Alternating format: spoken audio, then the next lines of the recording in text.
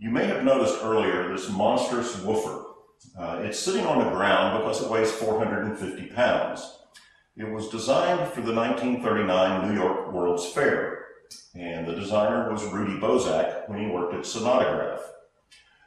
We happen to have a picture of Paul Klipsch and Rudy Bozak burying the hatchet.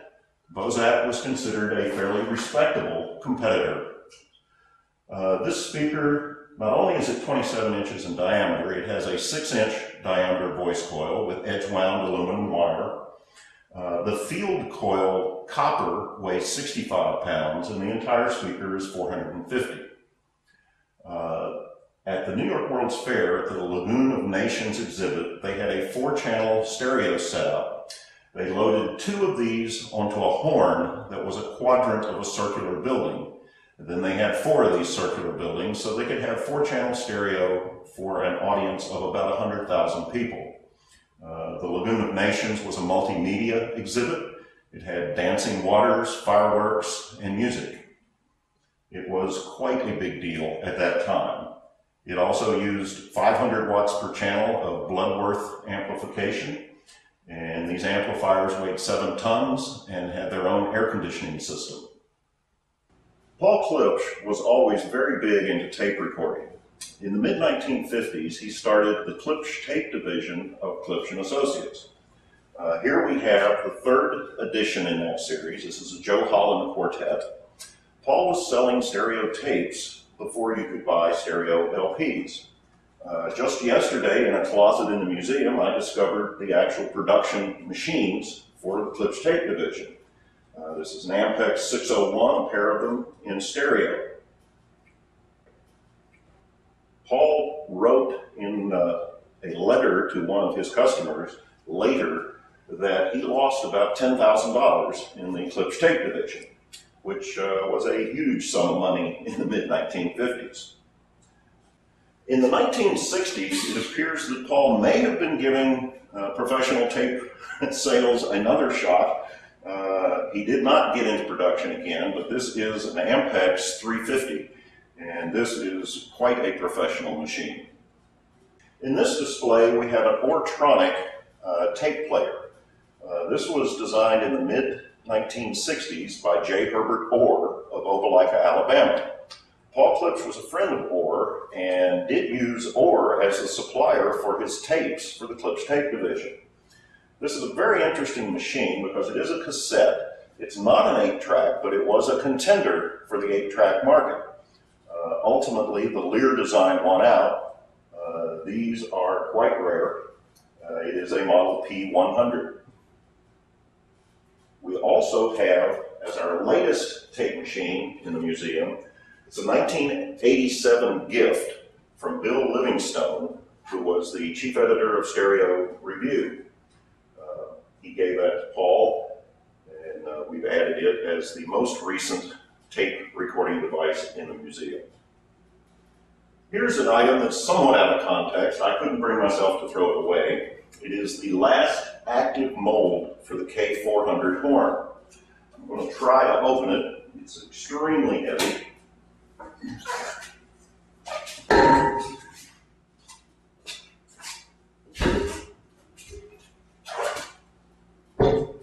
Inside you can see the core. At the very end of the core is actually wood because it was expendable. It would not last very long, so they had wooden patterns. This thing probably weighs a good ton. This black speaker is significant because it is really the beginnings of Klipsch professional loudspeakers. It's called the LB76, LB standing for Little Bastard. It was built from 1976 until 1978. Only 16 were made, and this is the last one. The lighter colored speaker on top was referred to as an LB15. It came some years earlier, 1970-71.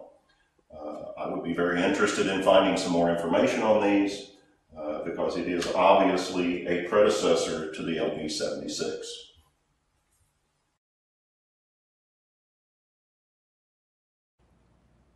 The third and and final room in our museum is devoted primarily to the works of Paul Klipsch. I'll try to give you a chronological run-through of the different models. The first Klipschorn is designated the X3 and the X5. These were the first successful prototypes of the woofer and high-frequency horn, respectively. This unit is currently on loan to New Mexico State University. The earliest one that we have here currently is this number 13.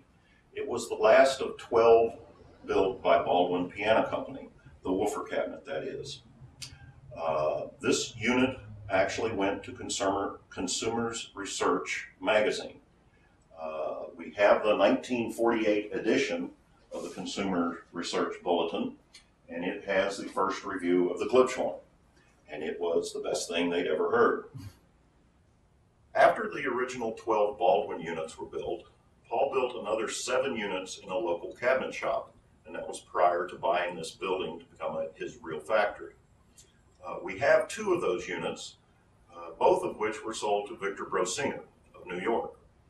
Brosiner was our Eastern representative at that time. Number 18 here shows the sparse original cosmetics, almost none. Number 20, Mr. Brosiner applied some pretty serious cosmetics. He made the thing look like a liquor cabinet. We do have the literature on the model. Brosiner bought the majority of Klipschorns in the first 2 years of production. In 1953, Paul Klipsch and Arthur Fiedler came to an agreement to use Fiedler's name in Paul's advertising. In return for that, Paul gave him this Klipschorn, and it's actually considered Fiedler Gray in the logbook. We got this speaker back several years ago. It's still operational, and we also have the contract for the advertising agreement with Fiedler. Fiedler was most famous as the conductor of the Boston Pops. This is a very unusual version of the Klipschorn.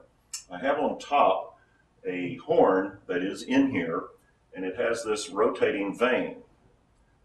This was for use with an organ, and it operated very similarly to a Leslie speaker.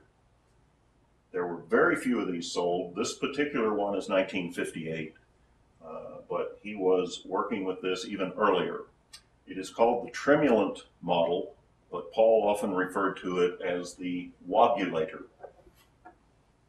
Some of the latest Klipschorns we have in here are from 1986. This pair of Klipschorns went to Richard Heiser when he did the review in Audio Magazine of the Klipschorn. This was quite a good review. Richard Heiser was one of the greatest minds to ever touch audio, and he was a personal friend of Paul Klipsch. This ebony cabinet has never had components in it, but it was built and shipped to Audio Magazine for the 1986 review, and here it is on the cover. We have 2 different versions of Klipschorn cutaways. The one I'm leaning on was done in the 1970s. There were 12 of these built. I know where 3 of them are. 2 we have, 1 is at New Mexico State. I would be interested if any of the others still exist. Another cutaway, one of the most recent, is 1980 cutaway, and it was utilized in our Pocket Facts brochure, this picture here. There was an earlier cutaway done in the 1950s. It was destroyed in one of the museum basement floods. There are postcards out there picturing that Klipschorn. I have a few of them. It may be something that a Klipsch collector would like to look for. Paul Klipsch's last design was that of the Jubilee. Roy Delgado assisted in that design, and this is one of 3 units that were on display at the 1999 Consumer Electronics Show in a 3-channel array. By the mid-50s, there were at least 30 competitive corner horns on the market. Here we have only 3 examples. This first one is a Lowther TP1A.